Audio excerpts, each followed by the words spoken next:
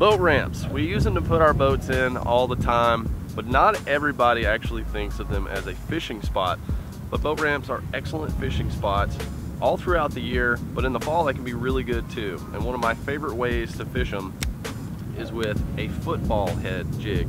The reason why is you've got a lot of stuff down there, not just the concrete, but boats, they wash out, you know, limbs and rocks, and they usually have a little buildup of some hard type structure down there. And that's what you think of when you're fishing a football jig, is that hard structure on the bottom. So it makes it a really easy way to present a crawfish or bluegill presentation. The one I'm fishing right here today, this is an exclusive MTB bait. This is the heavy metal tungsten football head finesse jig.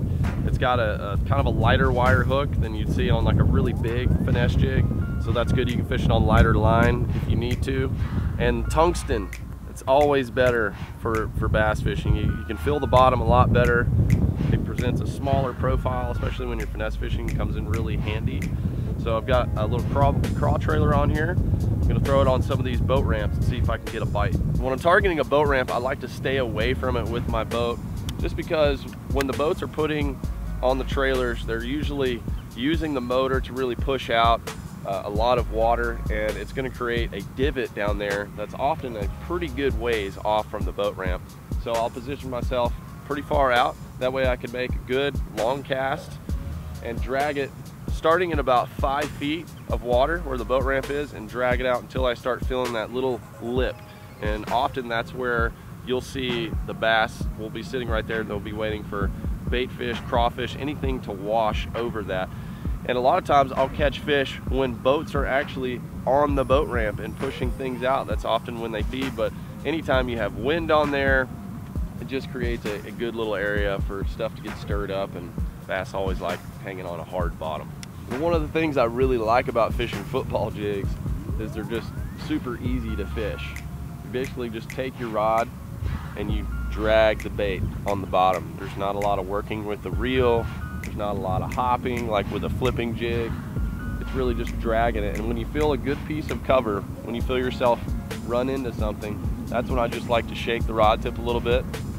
If I don't get a bite, I'll just start dragging it again. You're really just sweeping it along the bottom and waiting till you hit something that's really got some substance to it, and that's when you want to work the bait more.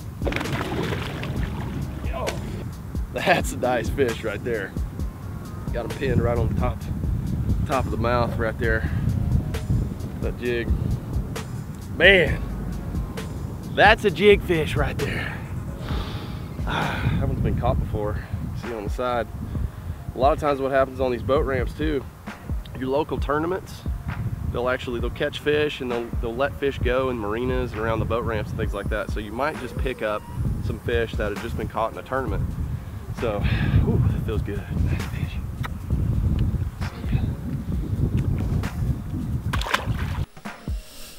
Fishing can be hard, but make it less hard on yourself. You can subscribe right here to the Mr. Tackle Box channel. There's other videos as well that'll advance your knowledge and take stress out of your life and make you a happier person.